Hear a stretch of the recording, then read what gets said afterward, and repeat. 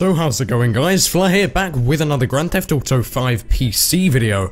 And in this one I'm going to be talking about how some of you guys who have maybe dreamed of playing with the Oculus Rift on GTA 5, if you maybe own one or you're looking at getting something like this, there is now actually a way to do this in under 24 hours after the release of Grand Theft Auto 5 on the PC. VorpX, which is a piece of software on the PC which actually works hand in hand with virtual reality devices such as the Oculus Rift, was actually updated to be able to support Grand Theft Auto 5 and Grand Theft Auto Online on the PC. Now I've already seen a couple of other YouTubers using this together in one video together, and they really enjoyed it. They were playing Grand Theft Auto 5 multiplayer together, or GTA Online, and they were both wearing the Oculus Rift running VorpX. Now it looked absolutely amazing, it looked so fun, but sadly I, like many others, do not own a virtual reality device like something like the Oculus Rift. But if any of you guys do, or maybe want to buy one now that this has actually been released, if you're planning on playing Grand Theft Auto 5 on the PC anytime soon really, this is definitely something that you guys are going to want. I'll be sure to leave that in the description down below,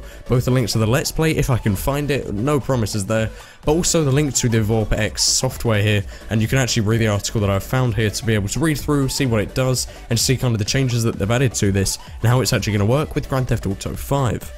And that's pretty much it for this video, guys. I know it's just a bit of a short one, but if you guys did enjoy it, be sure to go and drop a like down below, as it really would help me out as always. Subscribe for more videos just like this coming very soon. And finally, follow me on Twitter, there's a link in the description down below. If you follow me there, you'll get more kind of real life pictures, behind the scenes updates, and general Grand Theft Auto 5 content that won't always get uploaded to this channel. And that is pretty much it. Thank you guys all very much for watching. My name has been Flair, signing out.